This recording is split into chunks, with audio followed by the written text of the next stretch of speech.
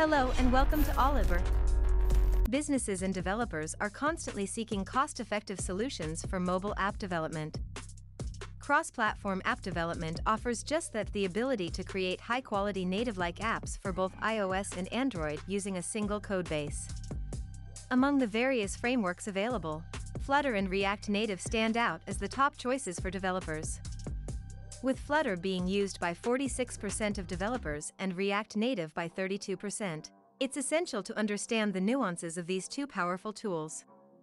This video explores the performance, architecture, and ecosystem of Flutter and React Native, helping you make an informed decision for your mobile app development needs. React Native, created by Facebook, allows developers to build high-quality mobile apps for iOS and Android using JavaScript and React. Flutter, developed by Google, uses Dart to create stunning and smooth UIs across different platforms. Both frameworks offer unique features, such as hot reload and code reusability, but they differ in their architecture and performance. Flutter's hot reload feature allows developers to instantly view changes in the code, giving it an edge over React Native. Flutter's widget-based approach promotes better code reusability compared to React Native's component-based system. When it comes to native performance, both Flutter and React Native excel.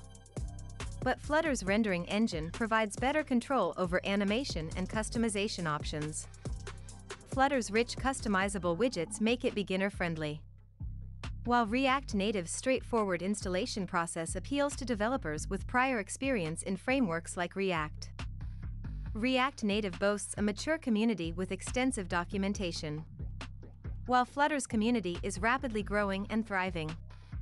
Flutter's widget-based architecture offers better code organization, whereas React Native's reliance on a JavaScript bridge can lead to performance overhead. Flutter's comprehensive widgets ensure a consistent UI across platforms, while React Native's native components offer flexibility but may result in variation in UI behavior.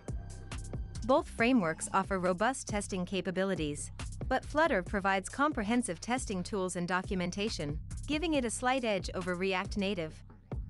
While both Flutter and React Native support backend integration, React Native's JavaScript bridge allows seamless integration with existing web technologies.